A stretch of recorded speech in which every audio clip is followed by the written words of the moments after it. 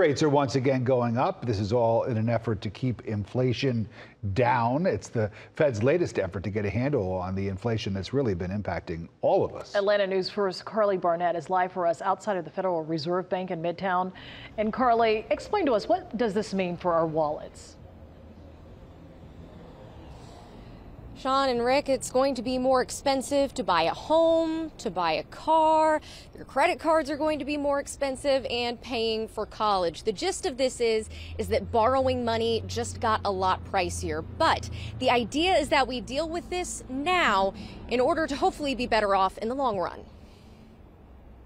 My rate before was in the low 2s, and now I'm in the 5s. Janique Johnson just closed on her 5-bedroom home in South Fulton, but she said it was a much different picture than when she bought her first home in 2019. I did have to come out of pocket a little bit more, and based on the interest rates, my purchasing power and the amount that I would have been approved for in a different rate environment was significantly lower. The Federal Reserve announced an interest rate hike Wednesday, the 7th in a row. It's going to affect anyone looking to borrow money, like a home buyer. Fortunately, yeah, it will hit the pockets of those that are getting new loans.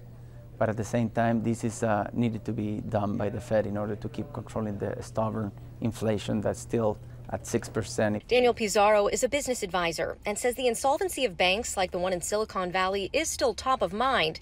That's why the rate hike was 1/4 percentage point lower than the half predicted. The first mandate for the Fed is to control the inflation. Here's what he says you at home need to consider now in light of the latest increase. Try to minimize your debt, try to minimize your interest rate also, like through stuff that we can do, like credit cards or like a loan that you don't need, stuff like that. So first of all, before getting into a loan, it's important to understand that you can make that payment. Now, Pizarro says, keep in mind, this is largely uncharted territory. It is possible that the Fed may have to raise the rate again later on in the year, but he says we just need to look at the market over the next weeks and months because right now it is just too soon to tell.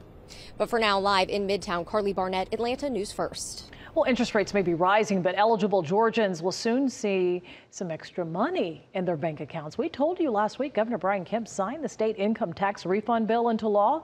The Department of Revenue will start sending out those refunds within 6 to 8 weeks.